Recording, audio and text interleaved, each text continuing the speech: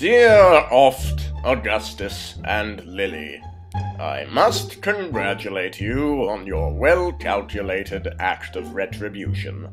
Whilst many and most captains might and would consider this an act of mutiny, I applaud your audacity in light of recent events. Well done, well done. I do not know what it was that you put in my supper last night, as I am unfamiliar with any form of sedative that tastes of peppermint, but I can only say that it was effective. The people of Thessalonica are likewise impressed by your work, and 3 of the local newspapers featured photographs of your humorous tableau.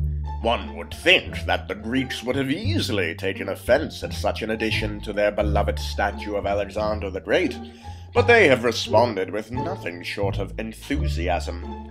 Perhaps they were impressed that there was enough room on the horse for both of us.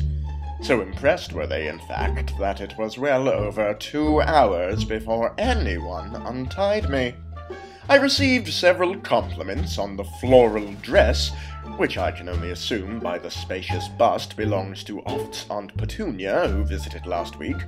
I presume she will be wanting it back, so I have taken the liberty of removing what little bird seed was left from the pockets, and sending it to the cleaners to remove that which was left behind by the birds.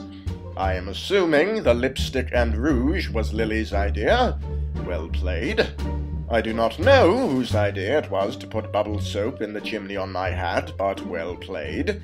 The sardines in my beard might have been a wee bit overambitious, and I believe most of them wriggled free before I gained consciousness, but all things considered, exceptional work, and message received loud and clear. Oft, I apologize for borrowing your electrodes to try and reanimate that dead badger.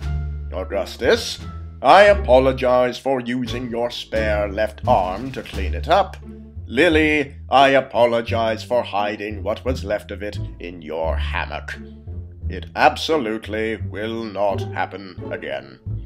As I do not have access to a chronograph at the moment, I shall seal this message inside a bottle and fill said bottle with etheric gas and let it go over the city. Upon receiving it, kindly come and pick me up at the police station in Thessalonica, and we can put all this unpleasant business behind us. Your Captain, Edward von Arkham. P.S. Your haste would be greatly appreciated. Some of the other guests at the station are insisting that I put on Aunt Petunia's dress.